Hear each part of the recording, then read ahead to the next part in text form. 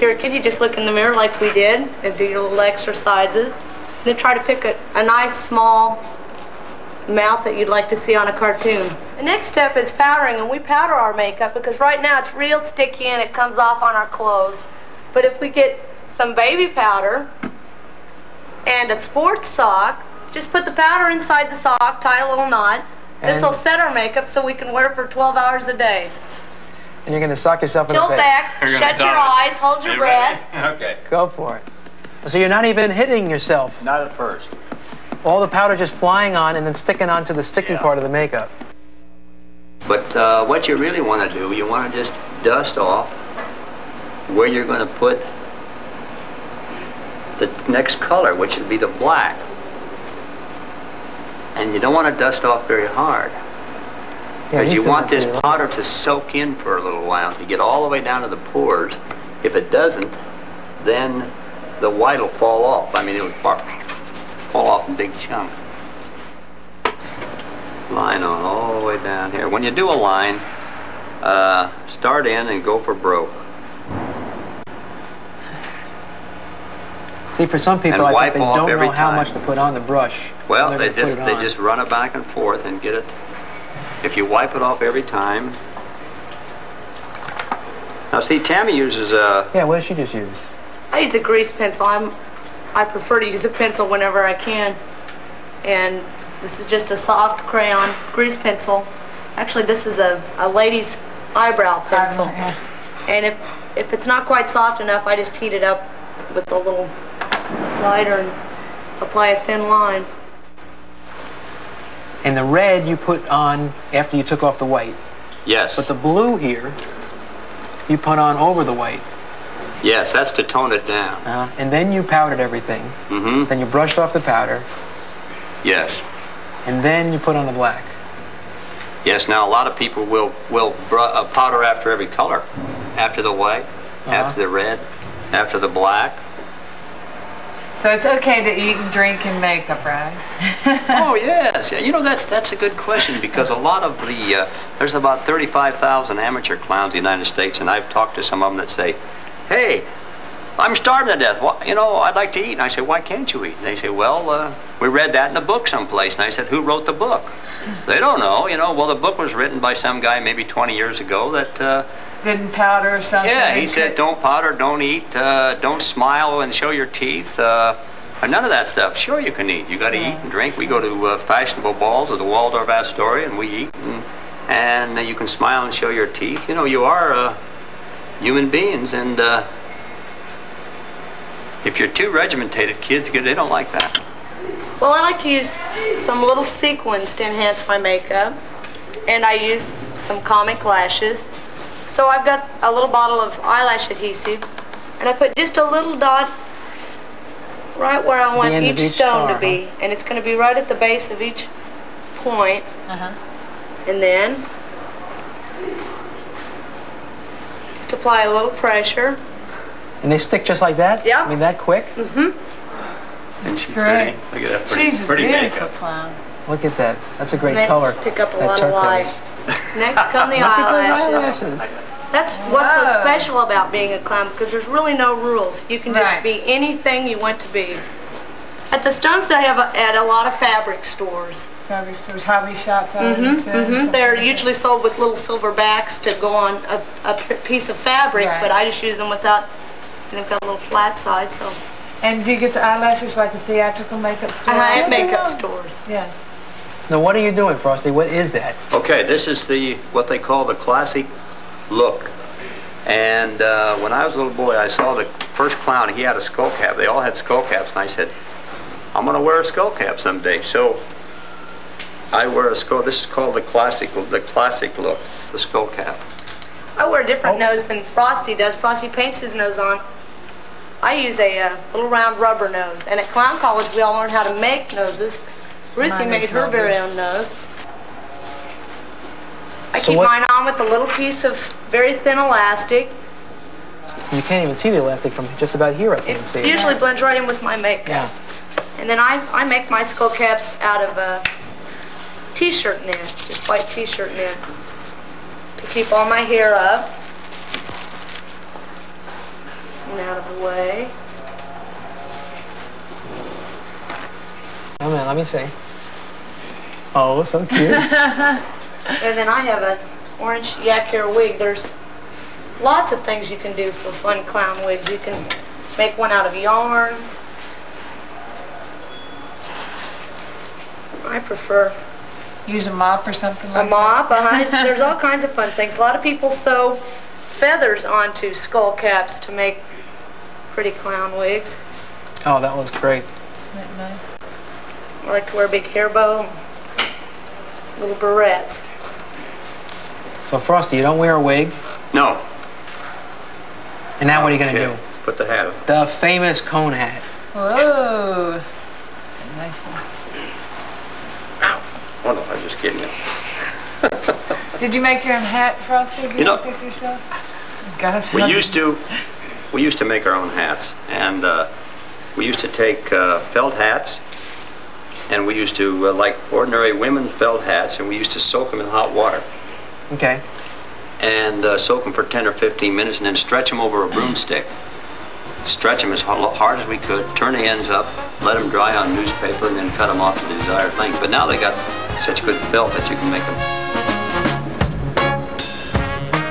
The second category of clown makeup is the August clown, and we have Jim Vogelgesang. Yay! Hey! Go ahead, Jim. Show us how you do it. Right, the August makeup. Yes. Yeah. See, again, he starts with the white. With the lightest color. Lighter colors. Right. We'll find out if he uses a brush or not. Right. Everybody finger paints in the circus, I've decided. It's a lot of fun. So are you going to pat that white down? Yes, but first of all, I need to clean it up a little bit. I always find when I'm watching somebody do this on my face. Yeah, I know. Go like this. It's like shaving in the morning. Yeah, you have to. Just gag, just gag. Usually you don't do this in your living room, too. Yeah, I'd highly recommend going outside or to another area where you're not going to get the powder all over the place. And you've got to watch it because it can get very slippery. So you're also using a shaving brush to take it off? Yes. Now, I don't know if Jim powders after every color or not. So far, he powdered after the first color. After 3 out of 4 of them, I do. Now we'll put on a base coat of flesh color. You want to make sure that the flesh and the white connect every place. You can't leave holes there. You don't ever want your own flesh to show through, right? Correct. Make sure it's smoothed out and not blotchy. Now, are you going to blend any colors in with that? Yes, the next color is the red. It's a darker color. We went from the white to the flesh to the red coming up. And I don't powder after this one because there are places I have to blend the red in. Okay, now to highlight the cheeks, there's nothing there now. It's just sort of no man's land. So where I would smile, the cheeks pop out a little bit, so we put some color there.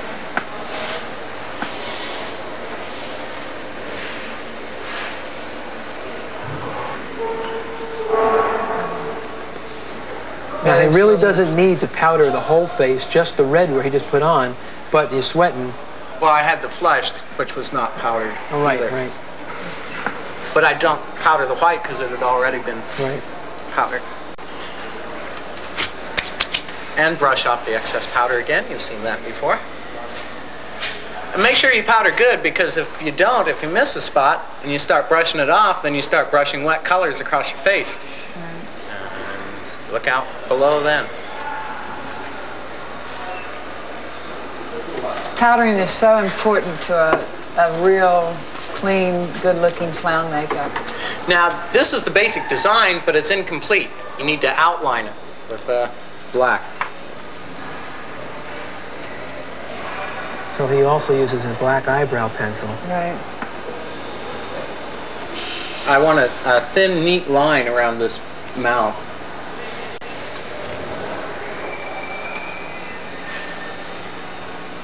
He's like me. Again, he steadies one hand with the other hand. If you can just keep it simple, you'll be in great shape. I think that's a good key to clowning in general is keeping it simple. This is the hardest part for me to get the makeup on correctly. Right in close to your eyes, right? On the left eye. You can do it, Jim. Yeah. Drum roll. Close my eyes and go to it.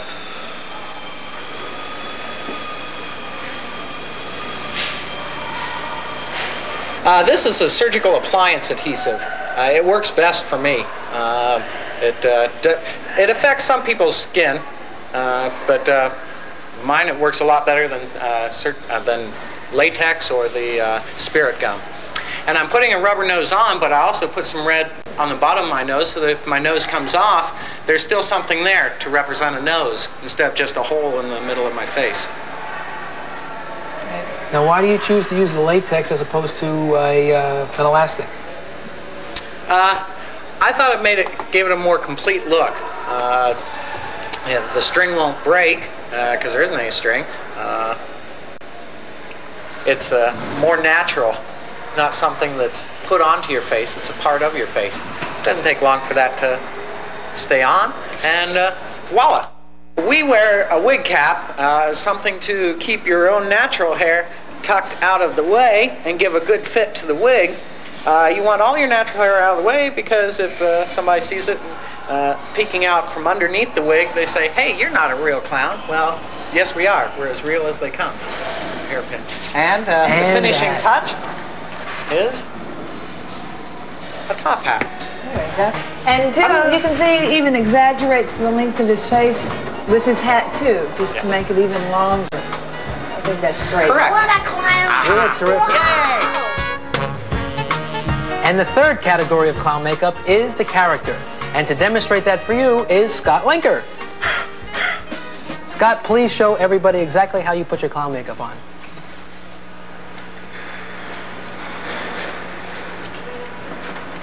Start with a little spirit gum because I use nose putty. This is a good year for spirit.